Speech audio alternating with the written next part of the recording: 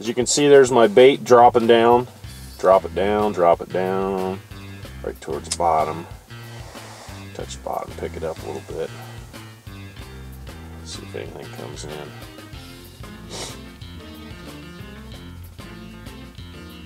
Oh, here comes one. See him coming up? Oh, he's interested. Oh, there he is. Did you just get the hook set? Oh yes. Man, this is a blast. Hey, what we got?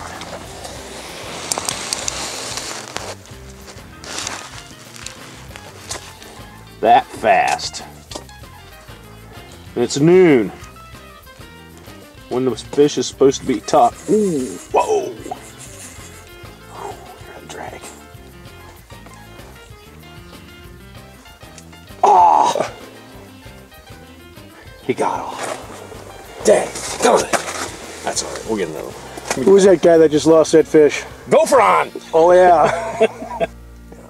All right, see that fish down there on the bottom? Get my bait down there quick. Come on. Using a cylinder spoon, it's a little light. Takes a little bit to get down there. Come on. Come on. Still hanging down there. There it comes. There it comes. It's dropping. Dropping.